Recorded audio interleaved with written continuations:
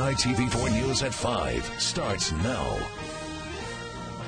Good evening and thank you for joining us. I'm Paula Akana.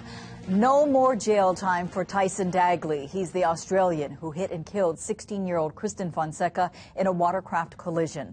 The court ruling came after Fonseca's family pleaded for Dagley to receive the maximum penalty.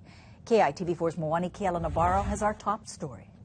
First of all, I'm deeply sorry for what I've done. I never meant any harm.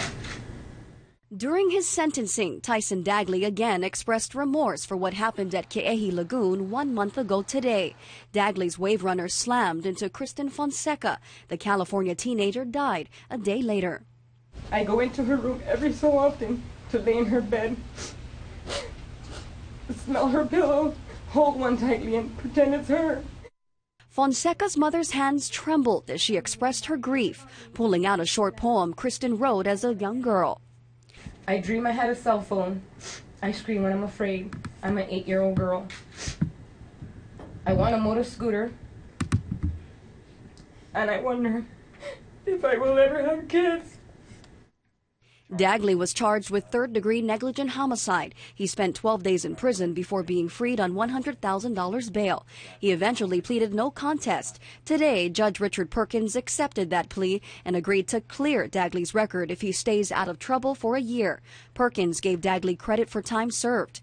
The 20-year-old is free to return to Australia. However, he was ordered to perform 48 hours of community service and pay Fonseca's family more than $78,000 in restitution. Payments can be made in increments of $30 a month. Even though Dagley will be overseas and could conceivably skip out on his obligations, his attorney says the Dagley family won't let that happen. They take pride, they keep their word, and they are just good salt-of-the-earth people. I pray every day, morning and night, for Kristen and her family.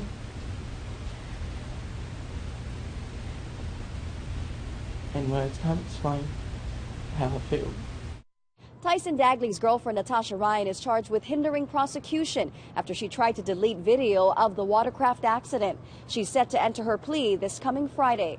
Reporting from Circuit Court, Moani Keala Navarro, KITV4 News.